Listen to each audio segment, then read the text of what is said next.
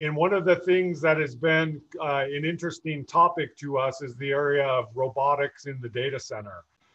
So when it comes to enabling robotics in the data center, how do we transition from something that very much has been hands-on to when you create a robot, do we really need to replicate the function of human hands when it comes to cabling connectors and such, or starting to explore some more blind mate ways of doing things? So that has really been the initiative of the project is exactly that. So when it gets into the difference between hands-on and hands-off, it's I suppose from a perception perspective, hands-on and can be considered a good or a bad thing. Same with hands-off. You know, so when I go through my experience, you know, probably very much so I could put, I remember in my AboveNet days, early data centers during the dot-com boom, the cliche photo of spaghetti knotted cables that are throughout the data center and throughout the rack kind of give the epitome of understanding kind of hands-on cabling before scale was understood. Scale was creating kind of the spaghetti kind of side of things. And then cleaning up those cable bundling. I remember we did a lot of that in the Yahoo days. And then you get into a scenario where you have these big, beautiful cable bundles, and it kind of becomes that old adage of clean, fast, and kind of low cost, pick two. Then when it comes to serviceability in the rack and why we're kind of exploring this blind mate connectivity is in the earlier days, I remember big stacks of Dell servers back in the Yahoo days, and we grew from 22,000 servers a year to crossing 100,000 in a single year. And I never thought anything would grow that big, but it did. And the whole idea of when it came to installing those servers, masses of human hands kind of blooding themselves as they catch themselves on the rack and the server.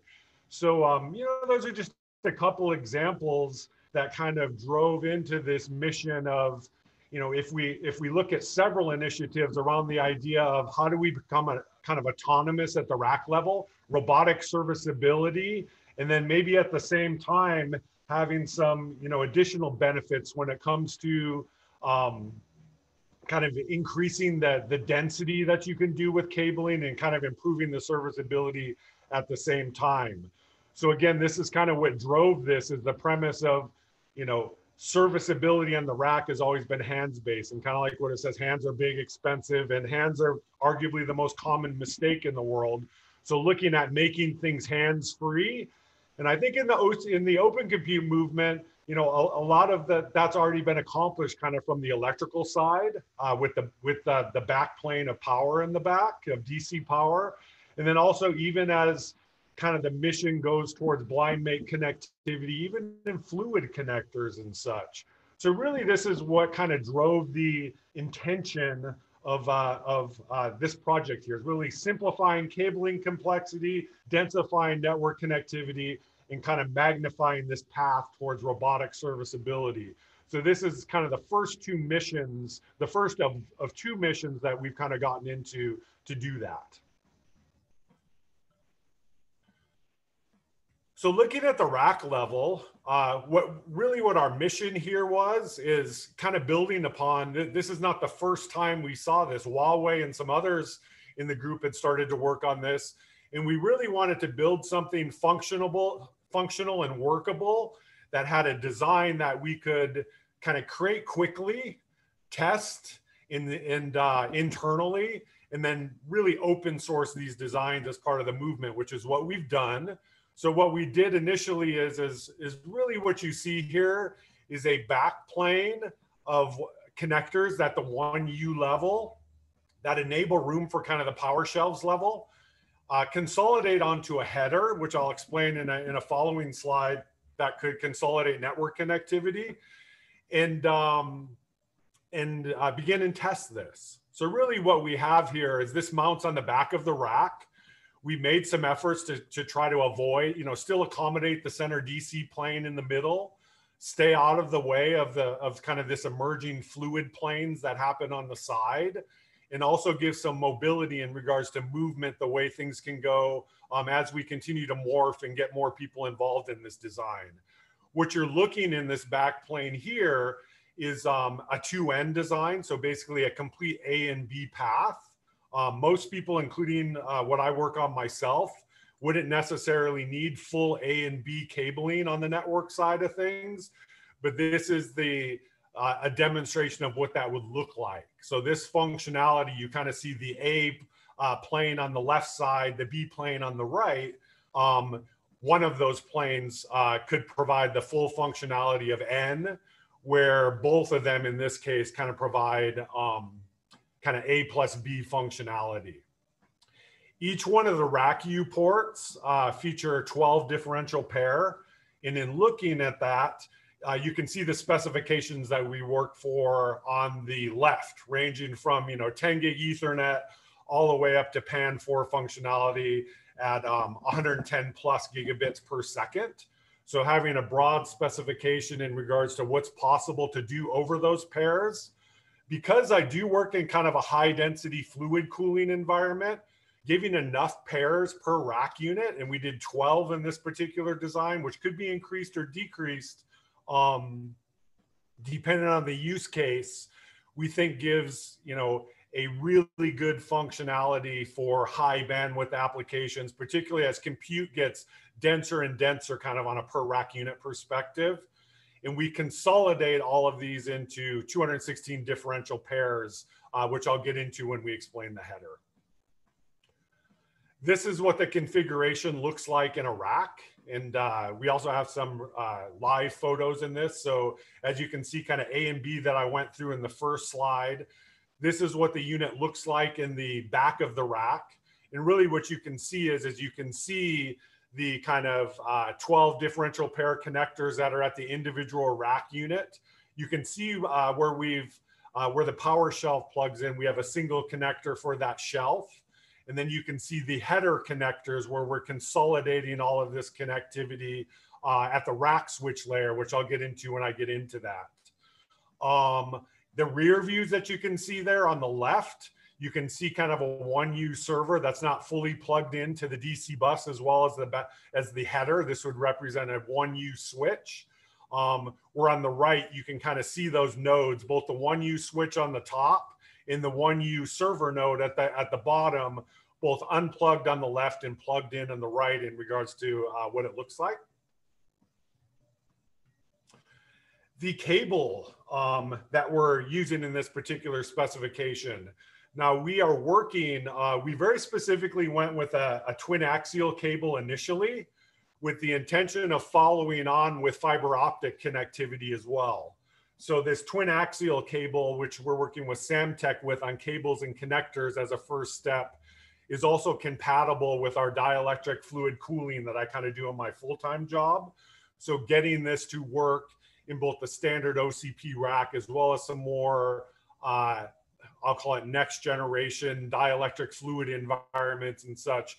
So this twin axial cable, as well as the connectors, were one of the first things that we qualified, as well as I think at the rack level will be more frequently used.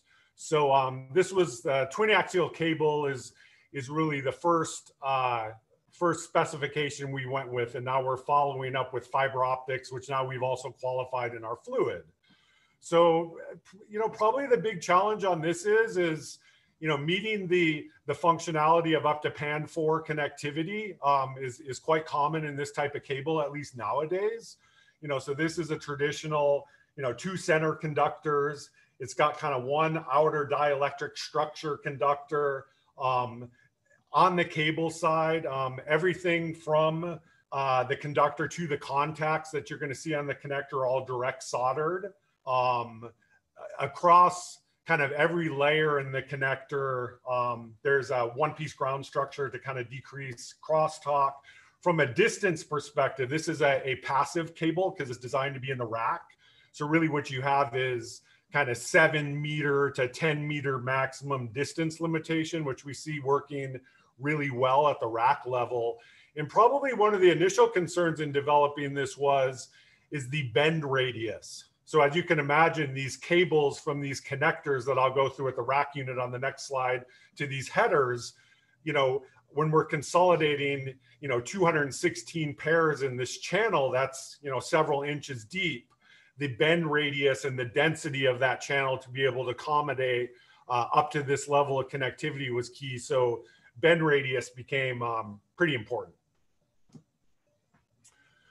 So looking at the rack unit, these are the increments. So again, we kind of initially partnered, and Samtec has been really generous in kind of contributing to this project in regards to their connectors and their expertise and such.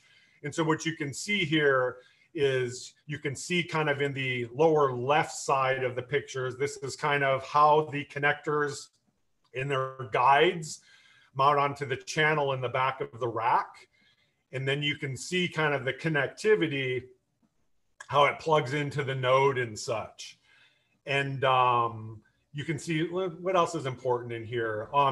Durability specs. So again, when you have a rack that can have continuous kind of upgrading of server infrastructure, swapping of servers and such, you've got a durability spec of basically, plugging in and removing 2,500 cycles, which I think across the life cycle of hardware, even of the most problematic hardware at, a longer 5-year plus operational cycle should fully accommodate. Your environmental specs are incredibly broad for all kinds of different kinds of environment.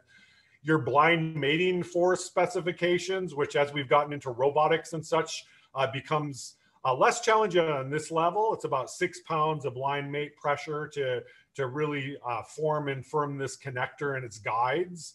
Where on the header, which I'll get to next, you kind of have a bigger potential challenge to pay attention to. So the consolidation header. So really the intention here is to, when we were looking at this project, we could have done a number of things in regards to where does the backplane of these 1U swappable servers go. We could have very much gone to a patch panel, which would have been, one approach that we've actually done. The second approach is there's real potential benefits of again, when you look at transceivers and even twin axial or fiber cables that are connected through transceivers, a lot of that is designed again for the human hand. And what you can see here is across these 4 connectors, which, total, 128 millimeters wide, you get 216 lanes or differential pairs of connectivity, which is enabling a heck of a lot more density into what could be kind of a next generation rack switch that's also completely swappable by robotics and such from an automated perspective.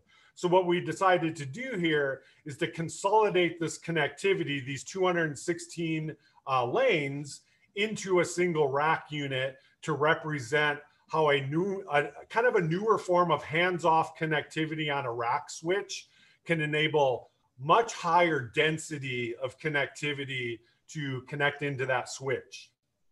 Now, what you can see on these connectors is because this is a heck of a lot more greater number of contacts and conductors, you have a blind mating max force for this complete assembly of about 60 pounds. So for those that have worked in blade chassis and such, when you handle hardware by hand, you're traditionally going to use points of leverage to be able to plug that in.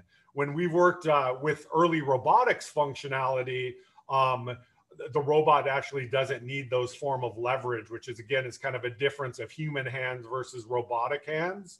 But as you get this density, you see kind of blind mate force pressure going up. So again, like going back to the header, and really what we're seeing is proposing the idea, whether it's within fiber optics, which we could have fiber pairs at also incredibly high density in less space once you get human hands out of the picture, as well as in the twin axial pairs here, is the whole premise of could just simply removing all the space restraints of our current form of connectivity and densifying that connectivity, could this enable a 1U switch to handle this form of density without, you know, a lot of the silicon photonics designs that we're looking at now are starting to go more and more towards a path potentially of not having external transceivers, which again takes a lot of that space. And when you look at this, this is in one rack unit, 216 differential pairs times 2, because it's A and B, as you can see in the picture. And that form of density, if we were using transceivers and hand formed connectors, would be nowhere near as possible in that form of density. So again, kind of just being provocative in thought here in regards to, can this form of connectivity enable the density of rack switching to get that much better, while at the same time enabling robotic serviceability of this particular gear. So that's the premise of what we've done. The easier approach in this particular case could have just as easily been, you know, we're going to create a patch panel to be able to create a patching kind of scenario where manual patching could occur between the switch and the patch panel, which is more commonly the case.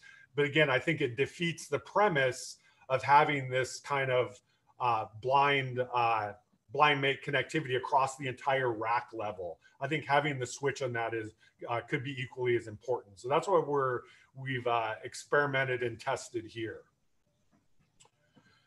This is what it looks like for real. So this is the backplane, and again, you can kind of see the space for the power functionality. You can see the 48 volts DC bus in the middle. You can see where the rack switch would be, a 1U rack space, and then you can see in the standard kind of server node space where the server nodes would plug in. Again, underlying that you don't necessarily need A plus B complete functionality in many cases. These are some close-up views.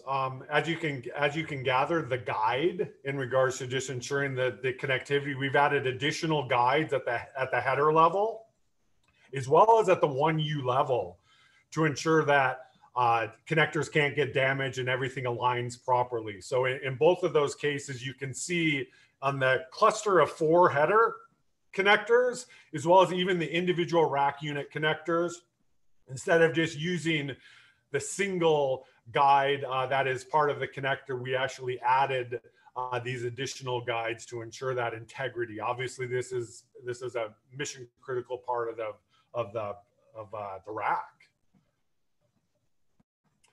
So to kind of wrap things up on this, this is the team that has kind of started this. So from a Submer perspective, we've worked on backplane and header design, and I would say it's not really our intention to get into manufacturing this kind of solutions. Our interest level in getting involved in this is, again, particularly with this COVID scenario and everything going on, is what are the important things that need to be kind of open in the industry, open standards to be able to enable robotic serviceability of things. And I would argue that there's 2 things, and this is really the first of 2 things that we hope to be helpful and contribute. And that is A, blind mate connectivity on the back side, and then B, what does the interface between the robot and hardware look like from a standard perspective? Because I think that it can be done up to different ways or many different ways in order for robotics to be able to work with all hardware and such throughout the data center. So that was really our intention in getting involved from a Submer perspective. Samtec, we talked to several partners, and Samtec, like I said, was incredibly generous with their engineering resources and offering connectors and cables to be able to develop and test this solution. So their engagement and their interest in OCP and contributing is also very valuable.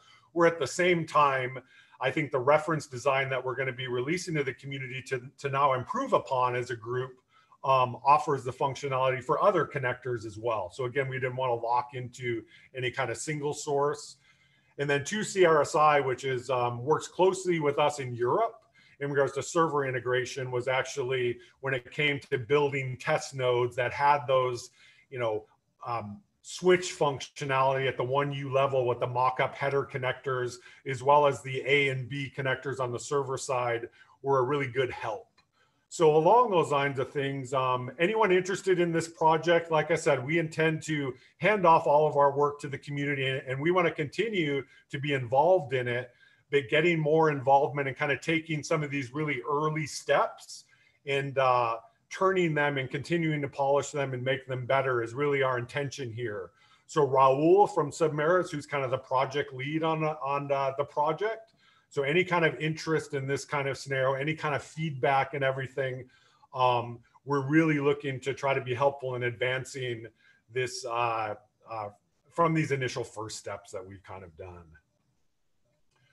So from a time frame perspective, just to give an idea, we started to dive into this. This has kind of been our COVID time work, and we've driven this work across 2 continents, and we've gotten to a point where we've begun kind of our alpha testing, validating functionality, and now bringing this to the OCP community today.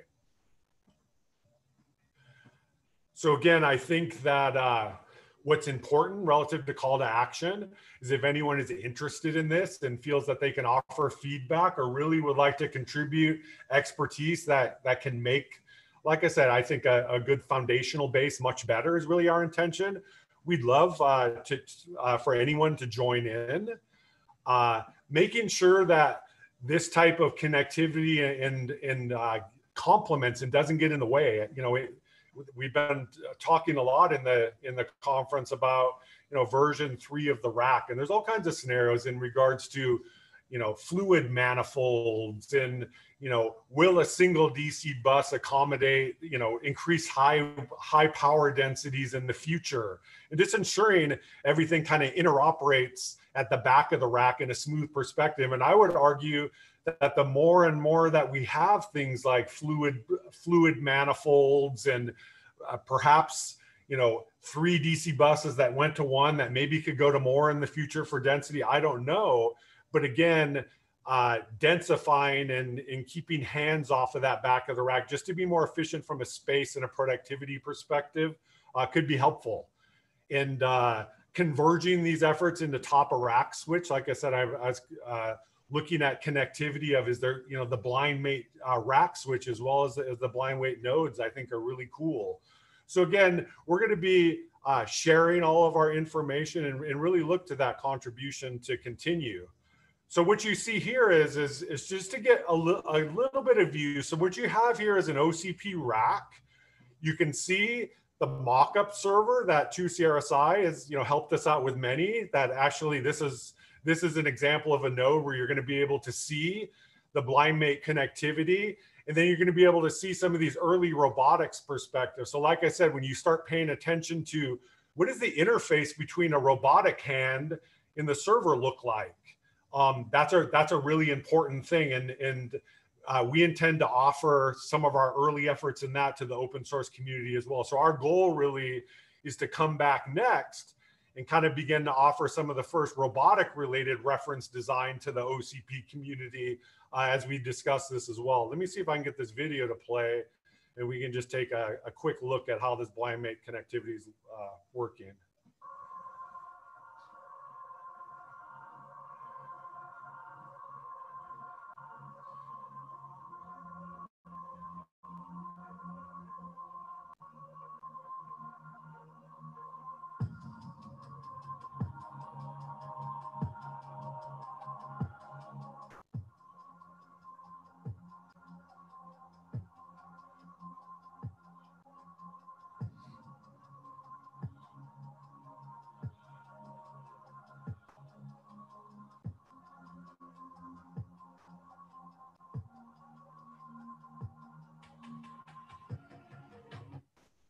So, that kind of gives an idea. And I just we've got a lot more to share on this. And this is, again, more like COVID time work. And I think what I wanted to show here is really underlining the concern that we have at the front of the rack. How is a robotic fingers or hand going to interface with a rack? Does it make sense to design the robot to operate as nimbly as our hands or as fat-fingered as our hands? I would argue it isn't. So what does robotic handling at the server and nodes look like? And then on the back side of things, would we really create a fat-fingered, nimble robotic hand? Perhaps it would be a little bit too expensive versus some of the intention of this blind mate network connectivity overall. So robotics efforts that we've been working on and such are some of the things that we've that's motivated us to this project. And doing so in an open source perspective is really key. So that's what we've been up to. That's what we intend to share, and hopefully that is helpful. And even more hopefully, we hope to get some smarter people engaged so we can make this better and better. And thank you. Cool. Thanks for that, Scott. We are right at the end of time here. I know there were a couple questions that did come in. I think what we'll probably have to do is maybe, Gabby, if you could maybe post those. You've already posted them in the chat. Maybe we can just answer them through the chat, because we do unfortunately need to move on to the next presentation here. So Scott, on the FN Virtual Tool, if you could go on there and maybe look at a couple of those questions that were posted, I'd appreciate that. Absolutely, and I'll stay on for a bit. If anyone wants to engage a little bit, be happy to do so. But thank you. Thanks, Scott. Richard, I see you're in the room, and welcome. Looks like, let's see if you can go ahead. We'll give you control and go ahead and talk about your open rack architecture.